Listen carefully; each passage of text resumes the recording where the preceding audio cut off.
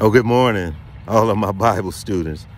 How y'all doing this morning? We got a little something I want to talk about, and it's going to be a quick one. I'm not going to hold you long today. You know, sometimes the service be going long, but we're not going to go long today. So we got to get to the heart of the matter. And so we're just going to title this little thing right here. She washed his feet, but he washed her soul. Oh, come on, somebody.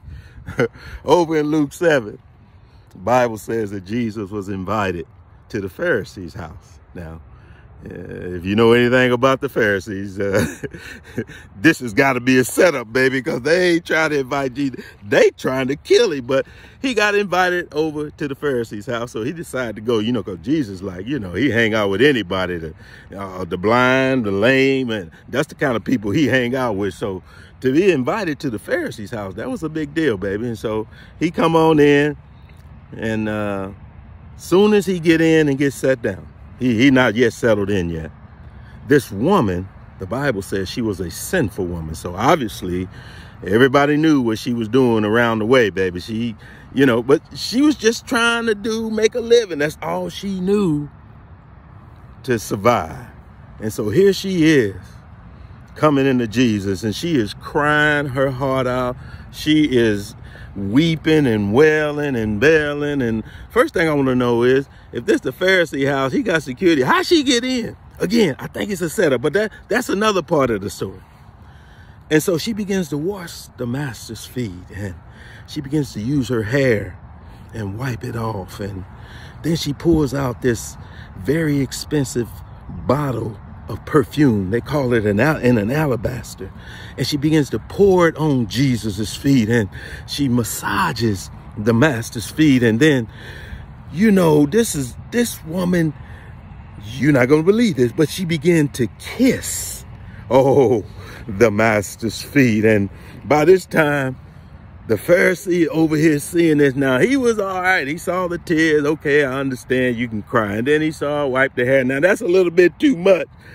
But then when she broke the alabaster and put the fragrance on, and then, come on, somebody. He said, the Bible says, he said in his heart, if this man were a prophet, he would know who this is, and he would not be allowing her to touch him.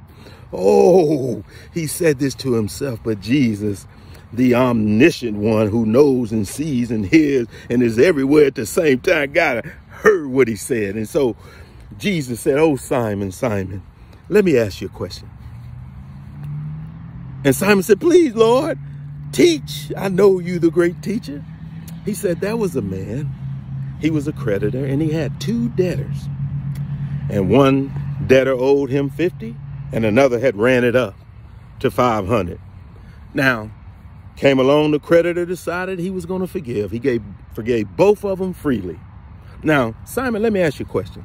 Which one of them loveth more?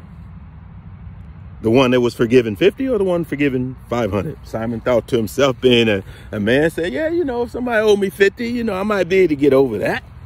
But if you owe me 500, baby, I got to get paid. I'm going to need that money. So, I guess, Lord, that the one that you forgave 500. You said it rightly, Simon.